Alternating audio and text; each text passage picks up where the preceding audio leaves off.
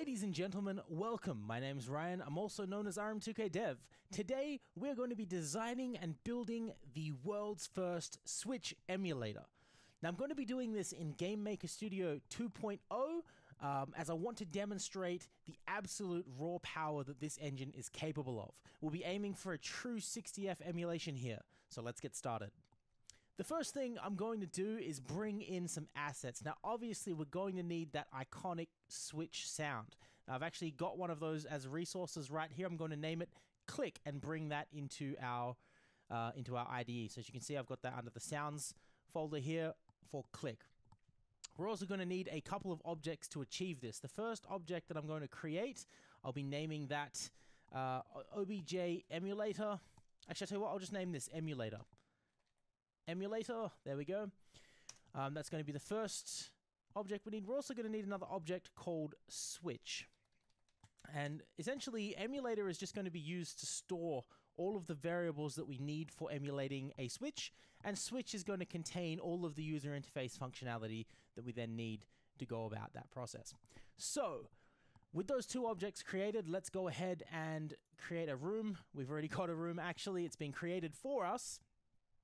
And I will add that Game Maker Studio 2 is quite new, and I'm not 100% familiar with it, so I'd like you to take that into consideration when watching this video, but I will do my best to edit this into a cohesive video.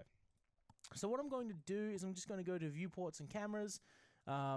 Actually, no, I'm not going to do that. I'm going to change the width and height of this to 720, actually, no, 1280 by 720. That seems like the appropriate resolution for the tablet side of things that this Switch will be running on, of course. We're also going to set the background color, if I can remember how you do that now. You click on background and then you go down to this color. I'm just going to choose a nice sort of light gray color that is appealing to the eye. So I'm going to go ahead and do that. We're also going to name this room. We need to change the name because the name room 0 is not acceptable. I'm just going to name this RM_emulator. The next thing I'll do is I'll just hit play. Just make sure that everything's working. Make sure that it's running. We can actually see the room. Make sure everything's good. So as you can see, we have a 1280 by 720 room running under Game Maker Studio 2. We have our objects set up correctly. We have the Switch sound, which, am I able to play it from the interface? There we go. A fantastic sound that is. I love it. So we have the sound there, we have the room, we have our emulator object and our Switch object. The next thing we're going to do is I'm just going to add a create event to our emulator object, and in here I'm just going to say state equals false. And this is going to determine the state of our Switch. The next thing we do is I'll just save that so that we have the object there. Next thing I'm going to do is head over to our Switch object, and I'm going to add a create object to this as well. And inside of that, we're just going to say emulator dot state equals false. There we go. We're just going to sort of reset that. Now, jumping back into our room, we can go ahead and drag the emulator object into the room. Oh, we can't drag it onto a background, obviously. We need to drag it onto a layer, sorry, an instance layer. So I'll just drag that object in here, and as you can see, that is now, there we go, in the top corner. Beautiful.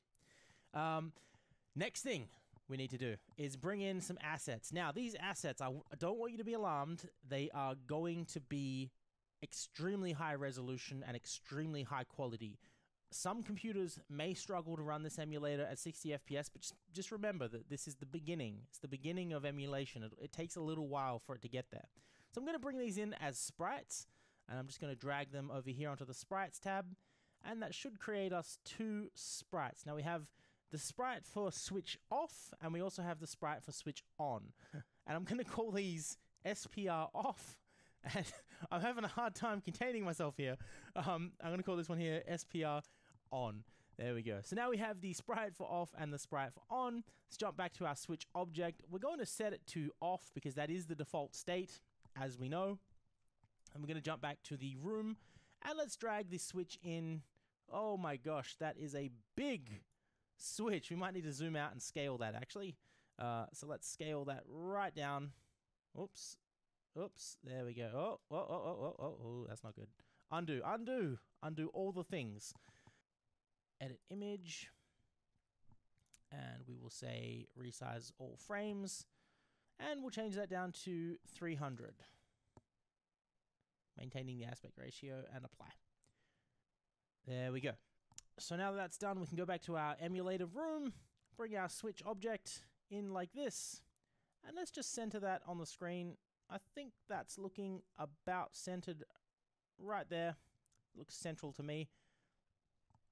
And we can go ahead and get started on some of the code. Now, obviously, the most important function for a switch is that once it's clicked on, it creates that beautiful click sound that Nintendo has been creating. So what we're going to do is we're going to have a on mouse left released, which is going to be a no, we'll do left pressed for a more instantaneous effect.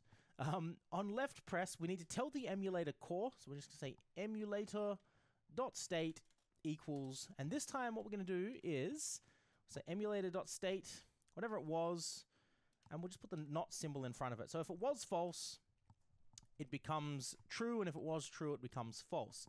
Then based on the state of the emulator, we're going to change the switch image to the correct image. So to do that, all we're going to say is if emulator.state equals true, so if the switch is currently on, then we need to say sprite index equals, and we're going to say SPR underscore on. That's going to set our switch image to on. Otherwise, we need to set it to false. To off. So sprite index equals SPR off. Now, there's a million ways you can do this, possibly more efficient, but as I said, this is the very first iteration of the emulator.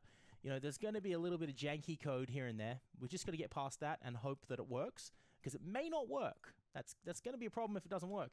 Now, we need to play sound once the switch is pressed. So I'm just going to say audio, and then we'll say play underscore sound, and the sound ID is going to be click, which is the name of our sound. Priority is going to be 1, and loops is going to be false.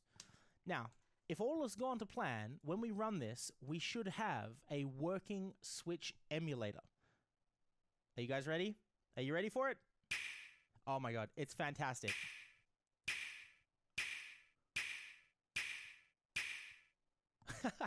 I love it. I love it. It sounds fantastic. Anyway, this was obviously a joke video, but I hope you're all excited for the upcoming launch of the Nintendo Switch. I'm very excited for the launch of the Nintendo Switch. I've got it pre-ordered. I'm going to be there at 6 o'clock in the morning to pick it up. Let me know in the comment section below what you guys are thinking about the Switch. And I'm really sorry this wasn't a proper tutorial. I'm still getting up to speed with Game Maker Studio 2. I am going to make some more tutorials. I promise. I have Game Maker Studio 2 installed. I'm currently going through it, learning all the functions, playing around with it, just seeing how things would go. Anyway, I have to say that was one satisfying Switch emulator. Obviously, it's a pre-alpha version, so it's going to be a while before we can start to run ROMs and game backups and homebrew and things of that nature. But I'd like to say that even in this early state, I will make this version available to my Patreon subscribers over on Patreon.